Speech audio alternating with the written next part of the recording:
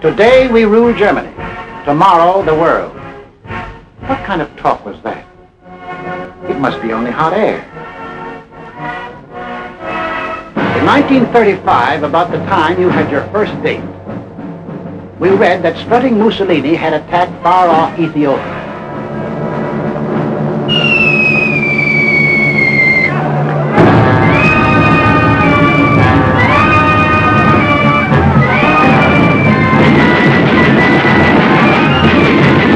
The disease seemed to be spreading, so Congress assembled to insulate us against the growing friction of war.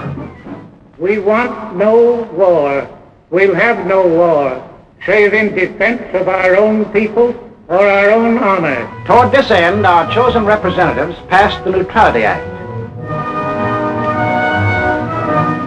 No nation at war could buy manufactured arms or munitions from the United States. In 1936, when you were running around in jalopies, we were disturbed by news from Spain.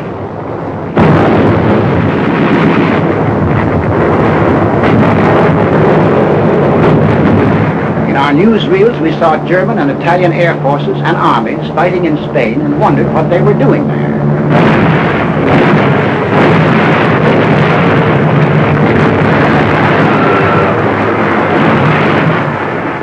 For the first time, we saw great cities squashed flat, civilians bombed and killed.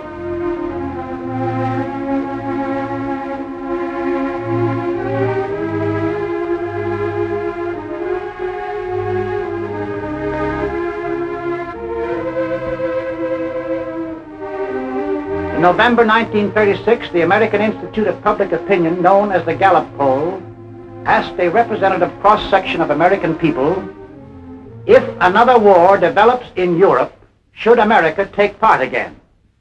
No. 95%. We the people had spoken. 19 out of 20 of us said, include us out. To further insulate ourselves, we added a cash and carry amendment to the Neutrality Act. Not only wouldn't we sell munitions, but we wouldn't sell anything at all. Not even a spool of thread unless warring powers sent their own ships and paid cash on the line. In 1937, the press services received a flash from Asia.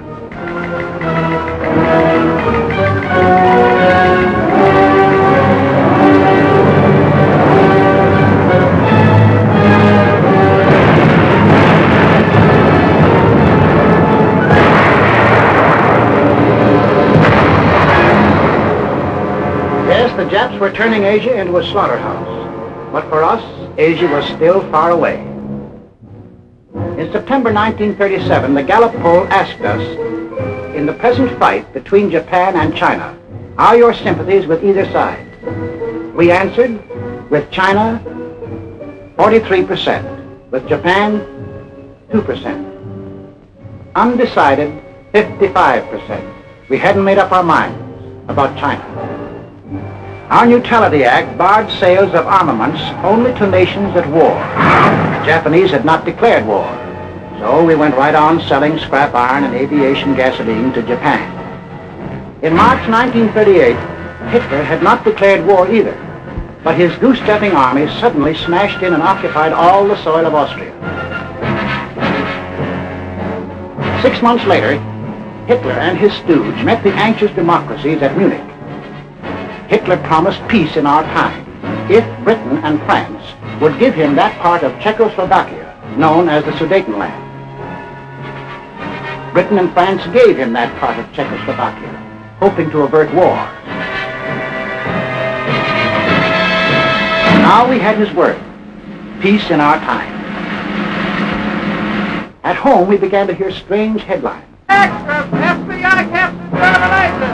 Read all about it, nasty spy-gang captured. We sat in our theaters unbelieving as motion pictures exposed Nazi espionage in America. As Germans, we know that if America is to be free, we must destroy the chain that ties the whole misery of American politics together. And that chain is the United States Constitution. Could these things really be? Yes, these subversive acts were happening in real life every day. German-American bonds, organized for the purpose of destroying us, marched under our very noses.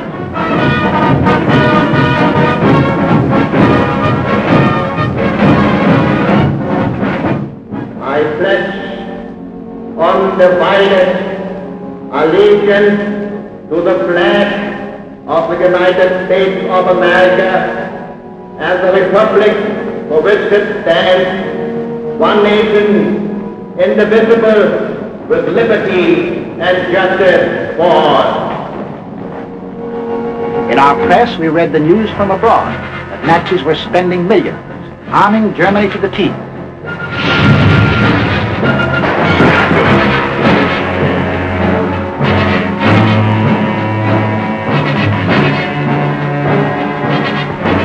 We read that the Tokyo Diet was appropriating tremendous sums, converting Japan into one vast munitions plant.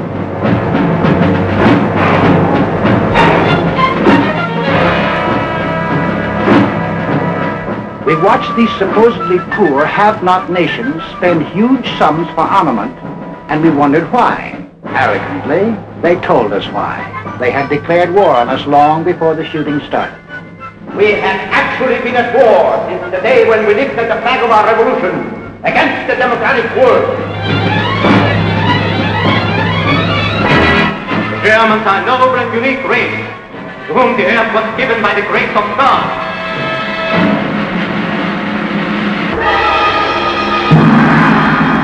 The world must come to look up to our emperor as the great ruler of all nations.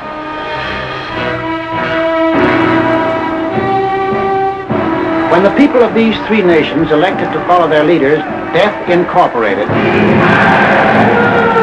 they organized to smash personal freedom, equality of man, freedom of speech, freedom of religion, organized to smash the very principles which made us the people we are. So in December 1938, when the Gallup poll asked us, should the United States increase the strength of its Army, Navy, and Air Force, we answered yes, 85%. It was time to look to our defense. Gentlemen, this is the Military Affairs Committee of the United States House of Representatives meeting for the purpose of considering national defense. The Navy is asking for an increase of 25% in authorized naval tonnage in view of the grave international situation. Congress, reflecting the voice of the people, appropriated the largest sum for military use ever voted during peace in American history. We didn't dream that a few years later it would look like peanuts. On March 14, 1939, Adolf Hitler broke the pledge he made at Munich. He took over all the rest of Czechoslovakia. There would be no more peace in our time. April 7, 1939, as we here in America observe Good Friday, Italy attacks Albania.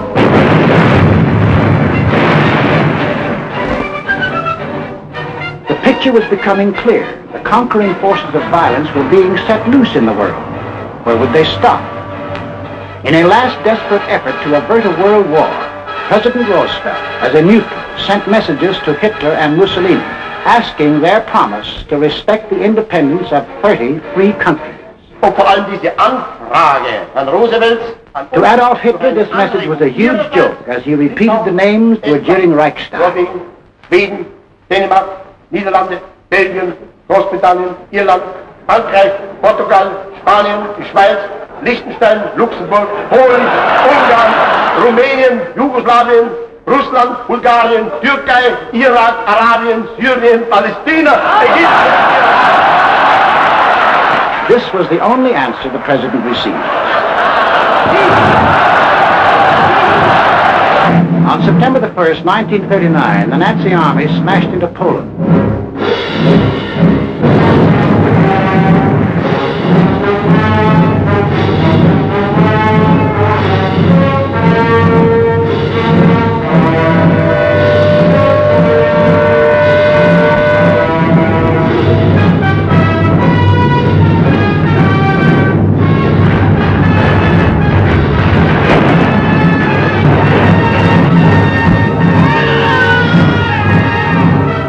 England and France had a treaty with Poland, would they act now? Adolf Hitler's all-out attack on Poland makes the long-dreaded European war a certainty. Prime Minister Chamberlain of Great Britain gave the Nazi dictator a 0 hour for withdrawing his troops from Poland. That 0 hour ends now. At this time, we transfer you to London for an important announcement by the British Prime Minister.